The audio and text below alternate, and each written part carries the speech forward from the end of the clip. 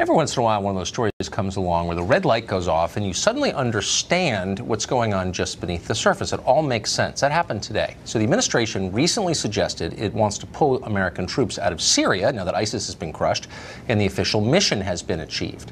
How did Washington react to this? The idea that our troops might come home? Totally outraged.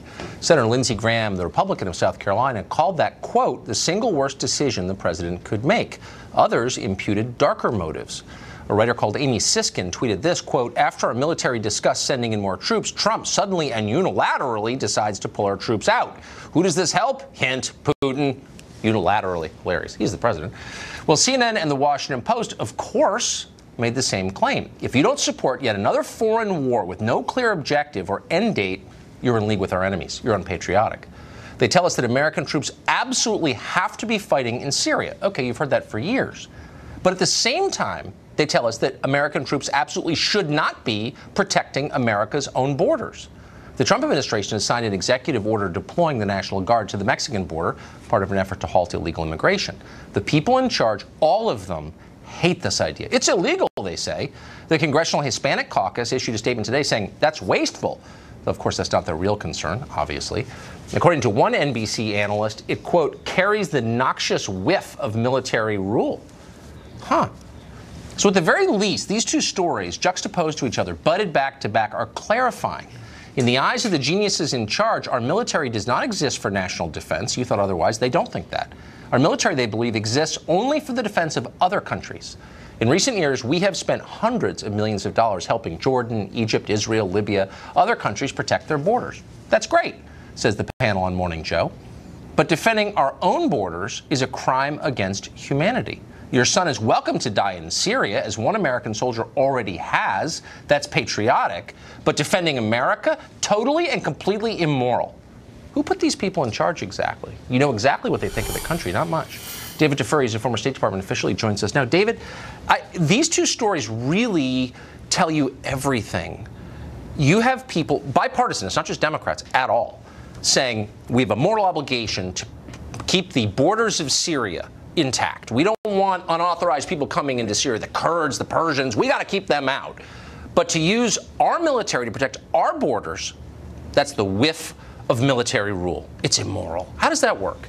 Well, that's not why we have U.S. soldiers in Syria. It's not to protect the borders. It's primarily to fight terrorism. In fact, to fight ISIS. I was just in Iraq 3 weeks ago again. When I was there, what I saw is that ISIS is almost defeated. It's lost its territory in Iraq. It's lost its territory in Syria. But remember, it was created out of Syria, so it's a precarious situation. Moreover, the fundamental reasons why ISIS came into being are not gone yet. There are still divisions in Iraq, divisions in Syria, problems with the government that created ISIS, and therefore we need to be there to finish the job with ISIS. But more importantly, but actually, did the U.S. government and our 2,000 troops or the Assad government do more to fight ISIS? Oh, wait, let me answer that question. And I know that Nikki Haley is telling us it's a living hell and Assad is Satan, but actually, bad guy, did a lot to fight ISIS. I mean, let's be honest about that. He's done very little to fight ISIS, Tucker. Okay, in fact, many think that he's also partly responsible for letting ISIS be there because it's a convenient foe to have who are the ones in who think Syria. That? But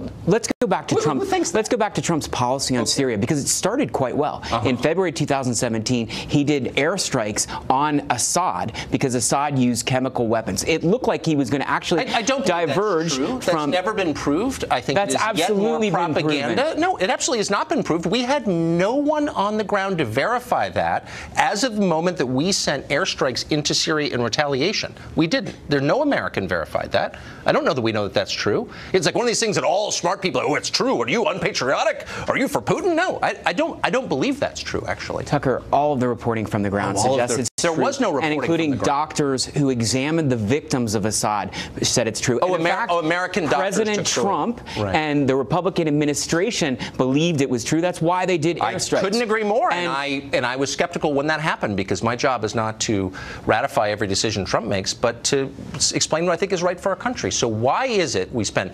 2,000 troops into Syria in the middle of a conflict we don't even understand, but it's immoral to send them to keep the invasion on our southern border from continuing into our country? How does that work?